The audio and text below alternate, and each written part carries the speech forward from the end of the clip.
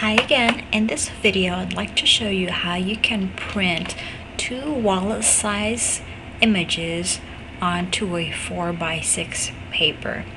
It's really easy to do. First, go ahead and select your images. I have two pre-selected here already, and go up to image and image size. I'll change this to 300 resolution, and the width, let's do the height first.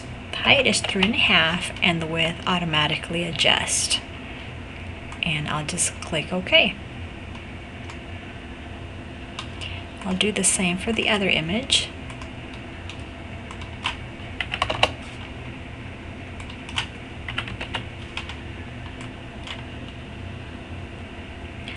Now I need to go up to File and then New. And I have the resolution set at 300. I'll change this to inches, and what I want is the width of 6 inches and the height of 4, and OK.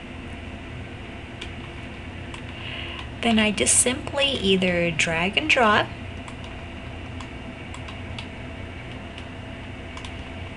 or you can go up to select all. You can also do Control A for your keyboard shortcut, and go to Edit and Copy, or Control C, and go back to your 4x6 and paste it in, or Control V, and just rearrange the image and save. Save it as a JPEG and save, and this will be the file that you upload to your photo processing company, either online or at the store. I usually use the quality of 10 and just click OK. And that's it. Thanks for watching.